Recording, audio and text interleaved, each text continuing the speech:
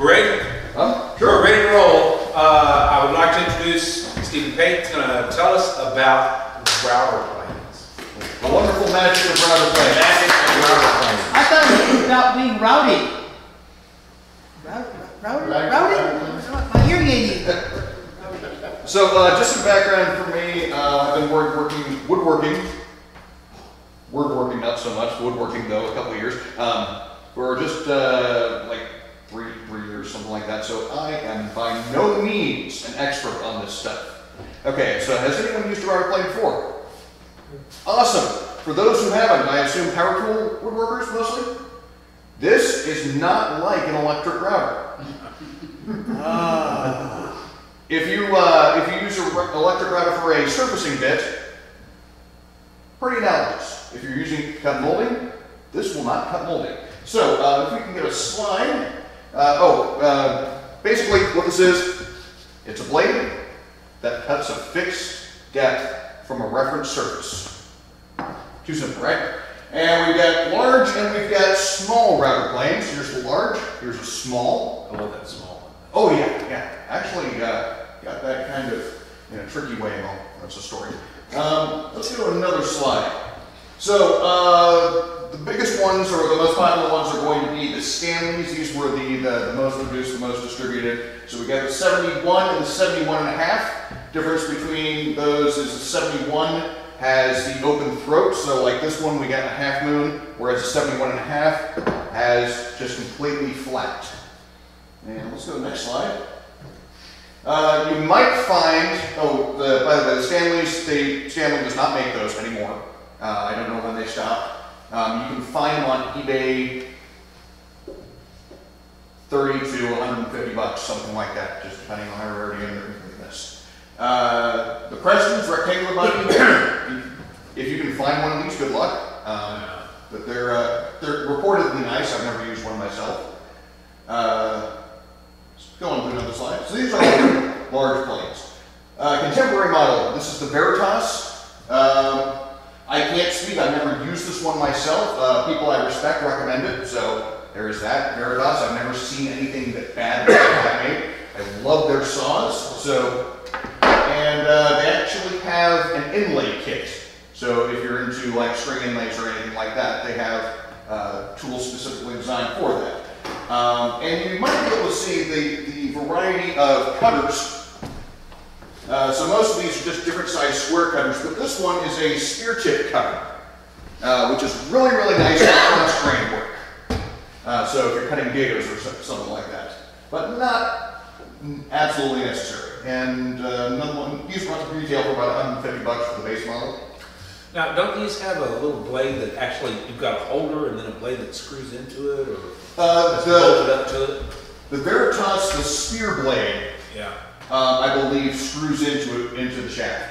And that's just to make sharpening easier. So they actually have a sharpening jig that you can remove the spear point from, attach it to the sharpening jig just to make it sharpen easier. It's just a bent piece of rod that's been sharpened. I've seen people use like an old Allen wrench or something, grind it down. Come on. No. Let's get back over there. That's actually the last slide. Oh, it is? So that explains why you went back out. Come on, F5. Shift F5.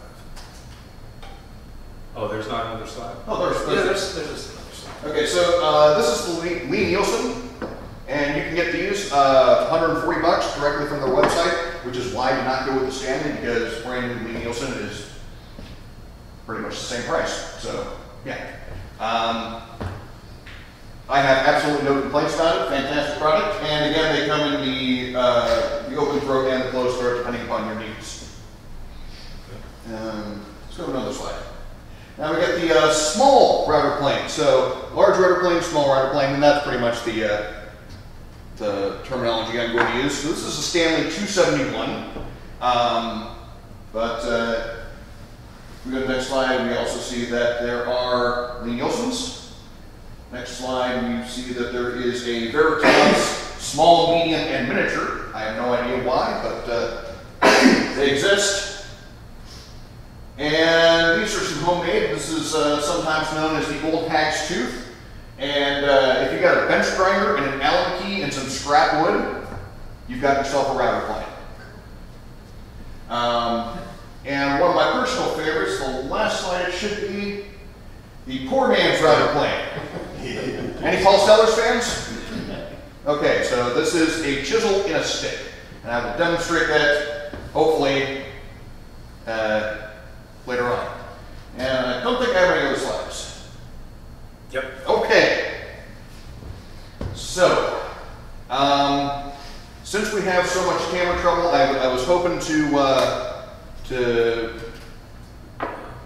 have this camera pointing down for close-ups, but that might not be in the cards. So, for your power tool guys, a lot of this might not apply as much. Sir? Can I hold the camera for? You can hold it all you want. I don't think it'll help. The problem is, watch as he moves, how slow it takes for it to refresh. Oh, okay. But I mean, we could just point to where you are. At least people in the back room can see a little something there. Yeah. So where you're going to find a lot of use for something like this is fine-tuning tenons is going to be one really good application for you. And also for cleaning out the bottom of dados on, say, goods. So if you're cutting, say, a long dado on a piece of plywood, like on your table saw or on your router table, plywood has a tendency to flex. This references off the plywood, so it will always cut a consistent depth. Whereas your table saw, well, it's bowing and that sort of thing. So I think the first thing I'm going to demonstrate here is... Steve, do you know any reason the open throat versus the closed throat there on the Stanley 71? Well, what the difference? Why? The open throat is better for cleaning out chips, and the closed throat is better for referencing off of Smaller work or something.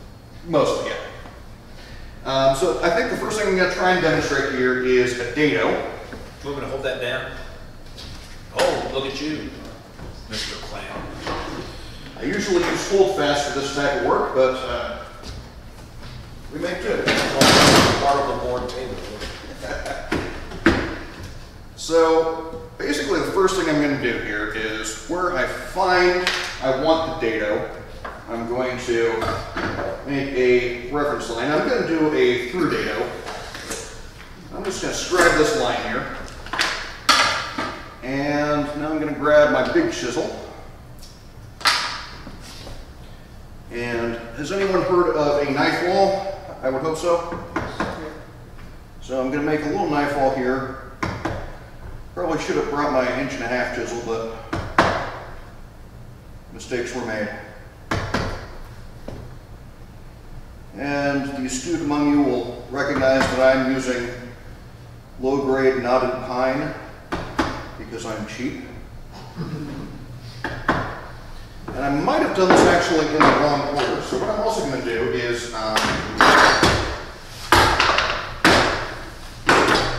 transcribe my line here, just roughly.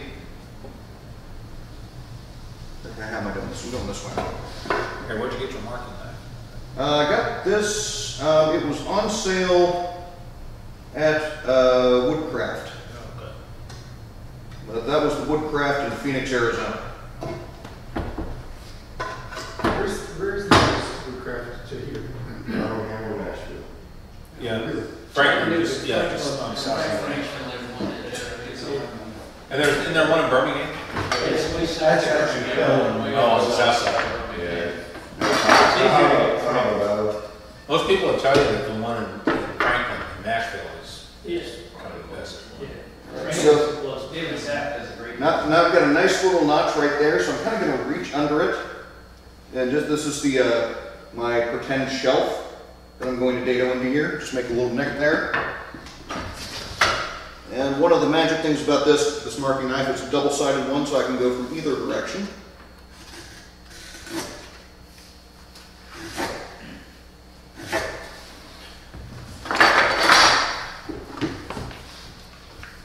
And of course, be sure to screw your tools all about the work surface, because woodworking looks like a real woodworker. Woodworking is much, much more efficient when you have tools everywhere that you can't find. And so I'm just gonna try and define my lines here so I don't go over them. So this is my final cut line, and so I'm just kind of wedging it out just a little bit to protect that final line. And need to go a little bit deeper there.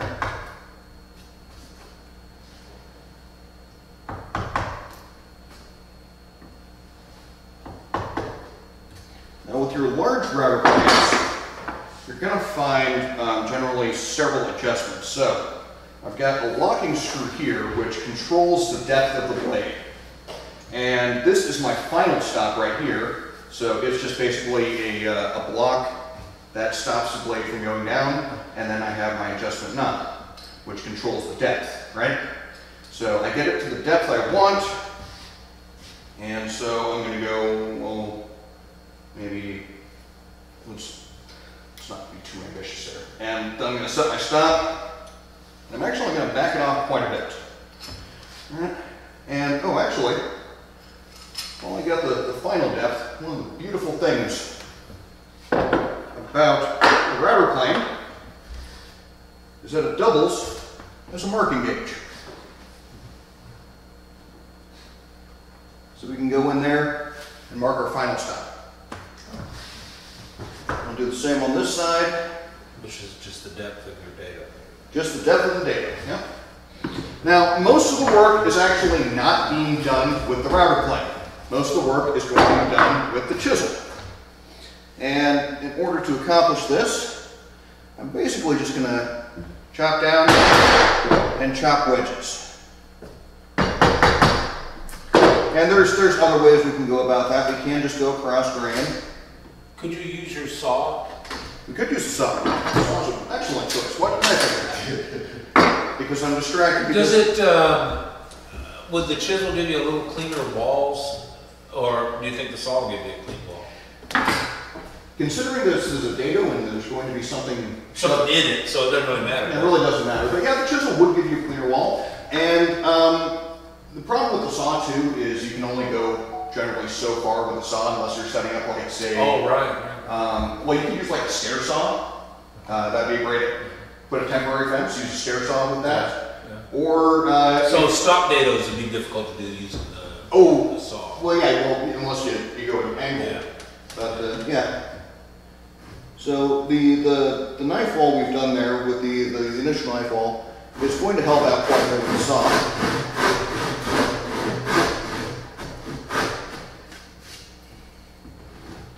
Also a little bit reluctant to use the saw because I have to clean this up when I'm done. Oh yeah. We didn't bring. There may be a broom out in the closet there. I'll check here. Well, I got this little thing. I neglected the dustpan in my haste to get out there. We'll just sweep it up with a piece of paper or something. Everybody knows the mirror trick, right? Yes. Okay.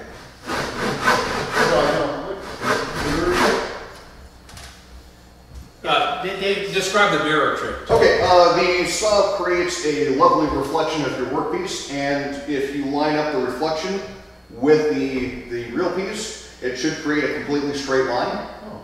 And if it's off, it won't be a straight line. Oh, cool.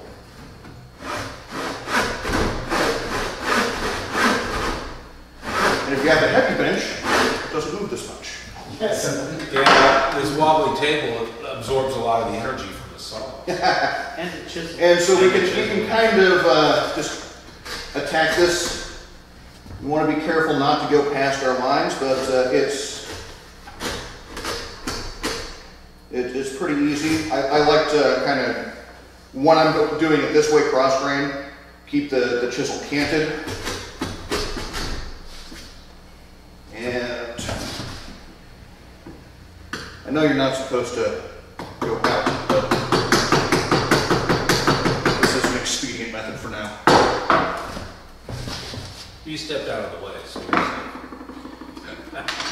And go with a 1/2-inch chisel. Good thing I brought this. I think now would be a good time to mention how you made the dado the same width as your chisels and your tools, so that you don't have to do a lot of extra, a lot of extra carving and cutting and that kind of stuff. If, wherever possible, if you have a 1/2 inch chisel, make sure your shelf, your board that's going to go into the dado, a 1/2 inch. That way it matches your chisel, and so it just eases the work for you. And if you want to go with the router instead of the chisel, we can get quite a bit more control that way. Just crank it up, and we have the final depth stop already set, so we know when to stop. And go from the outside in, so we don't blow out. Loosen, slight turn.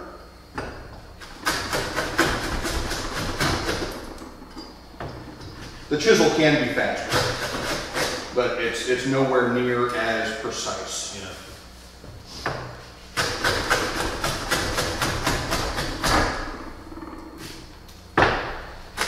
And you can do this with the small router plane too. And you can do it with the improvised router planes. So any router plane will do this. It's just some have nicer features.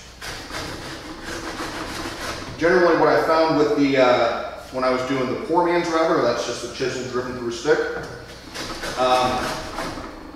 you kind of tend to score where you're going to, and it will stop itself before trying to think how to describe this. So if I've got a spot that's too high for the router to cut, it will tell me, it will leave a score underneath that part, and I just come in with the chisel, hack it down a little bit, and then go back to the router. It only cuts so much at a pass, I guess. That's why, which is also why, even with this, you have to just increment it down just a little bit at a time. Yeah. And I'm going a little bit faster than I like to, just for the sake of not boring you guys too much. I could watch this all day. But yeah, generally about a quarter turn is when I go. And of course, the more you take off, the rougher the pass is going to be.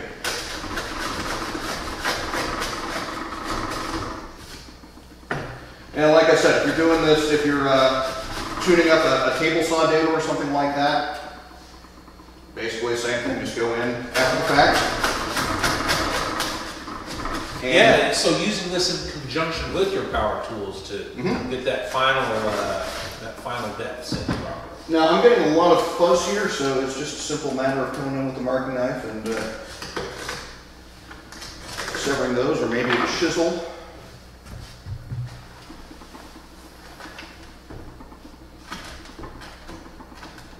Get rid of the fuzzy bits.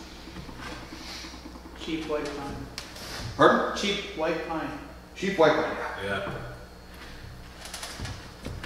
Well, I'd be happy to do this with maple if you'd buy it. No, no. I'm good. Tim, you have Now, I did bring in a little bit of hardwood. I brought in a scrap of poplar and a scrap of walnut. I'm hoping I can get away with the poplar, so I might use that walnut or something eventually. But when you're doing the improvised routers, softwood just does not cut it. And we're getting pretty close to depth.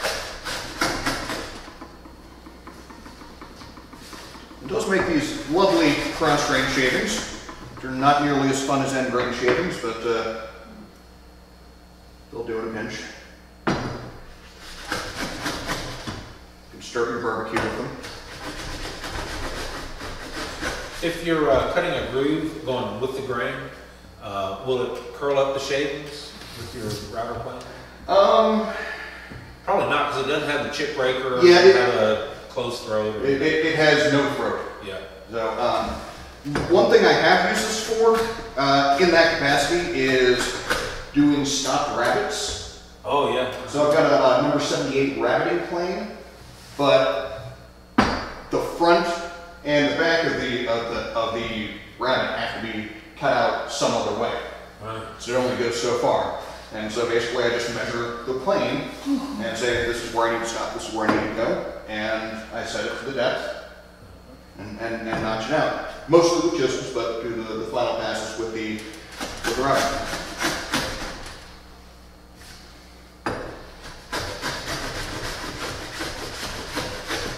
And I'm going to go ahead and call that good. Does this actually fit? Close. Damn. Well, with the persuader, we can get it in there. But I'm not going to go that far today. And the next thing I want to demonstrate is how these can be helpful in lap joints and with tenons. And I'm going to do that by cutting a lap joint. Now, this is kind of fun. Normally, especially on end grain, you might do this with just a like a tenon saw, something like that. Oh, and a feature that I have not demonstrated or shown is you see these holes here, nice little grooves. These are for theoretically this fence. So this can attach to the base of it. The Stanleys just have screw holes. And another technique you can use is attaching a wooden base to the sole of this. And that can give you a lot more surface area, right? So, let's see, what am I, let's go ahead all the way to depth. And I'm just going to score a nice little line here.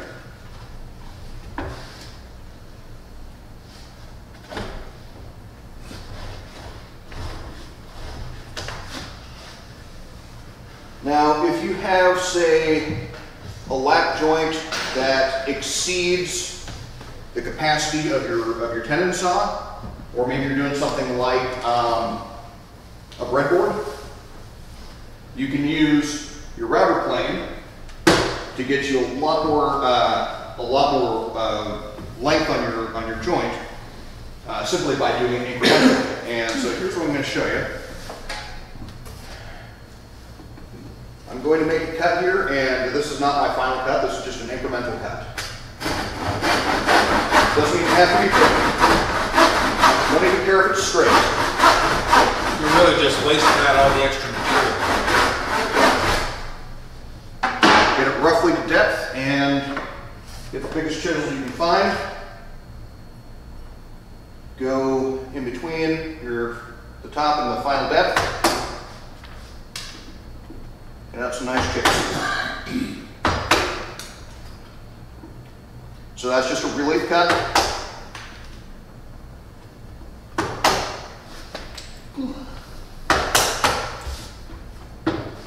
And there was a knot there, which is unfortunate.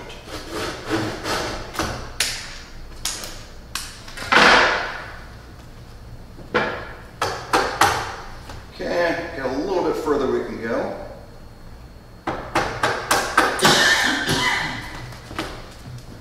And so just splitting it, using the grain to our advantage.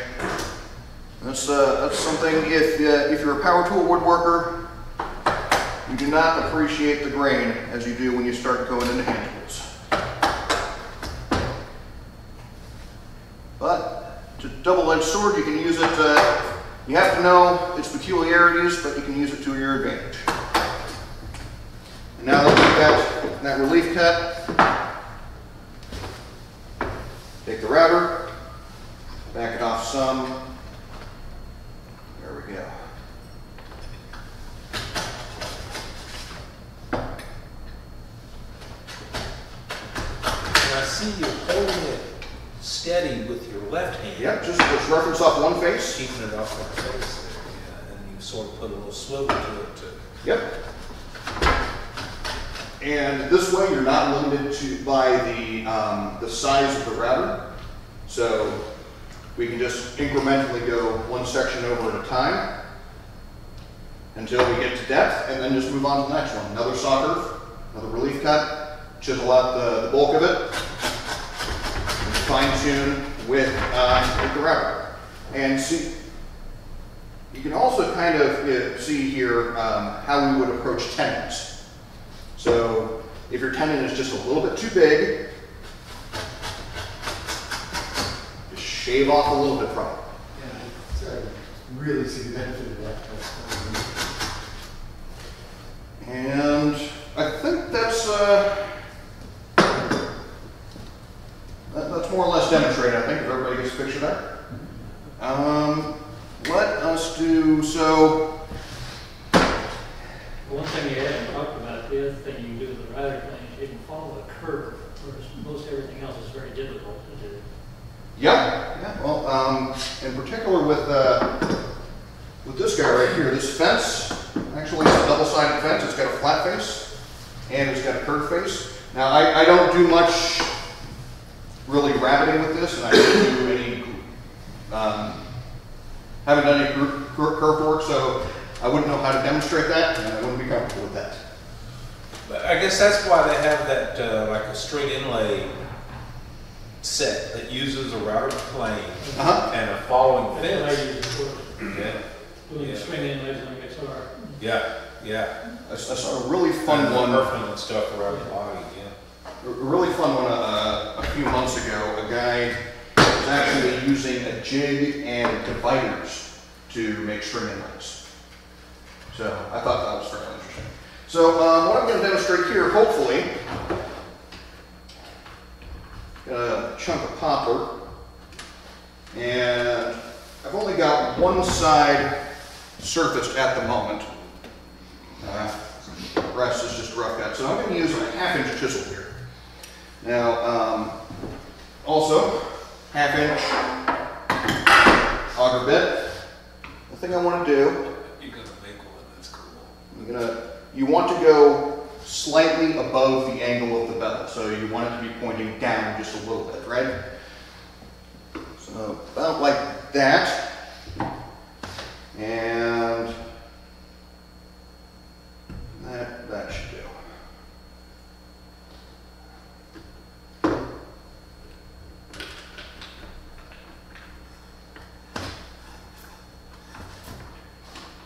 Is that basically the same size auger bit as your chisel? Yes. Yeah, and you want it to be a really, really tight fit. Could I have a volunteer hold this cable steady?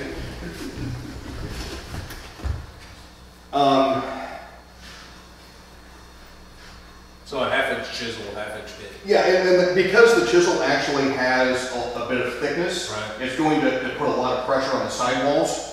And that's what you want. You want it to be a really, really tight fit, which is why you don't want to use soft woods.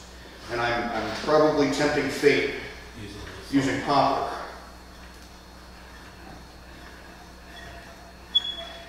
And am I through yet? No. And this doesn't have to be pretty because this is a tool. And it's only going to last for probably 1 or 2 projects. And there are many, many distinct disadvantages of this. Primarily, the adjustment. So we're going to take this, bevel down, and hopefully we should be able to pound it in place. Set it on top of the pine, that way you don't have to worry about going into the table.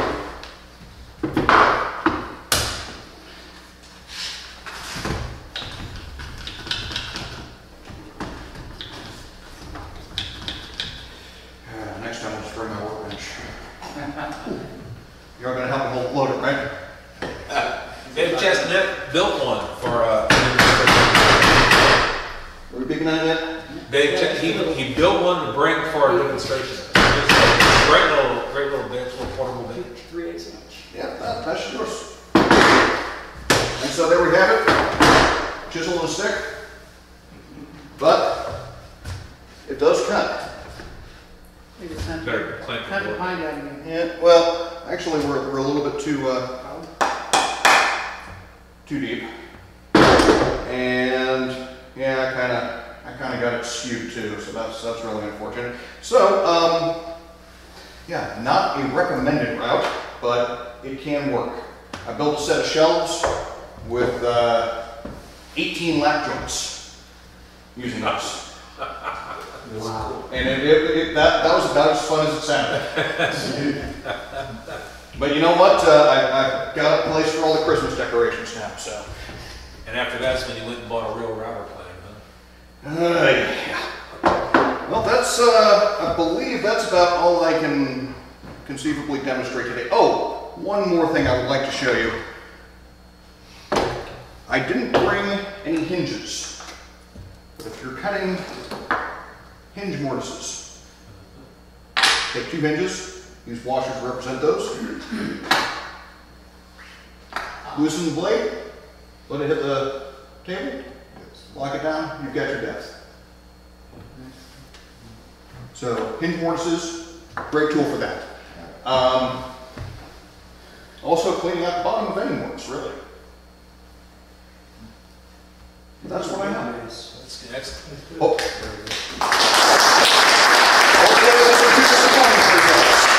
Have you tried making one using an Allen wrench? I have. Wrenches? I have, and Got it I gave working. up because I don't like metalworking. And my bench grinder just was not doing the trick. Wasn't up to it. Yeah. Yeah, I've thought about trying that just to, mainly because the only router blade, the cutter I've got is like a 1/2 inch or something. It's pretty big, and I need something a lot smaller just for, like say for inlay work or even making boxes and stuff.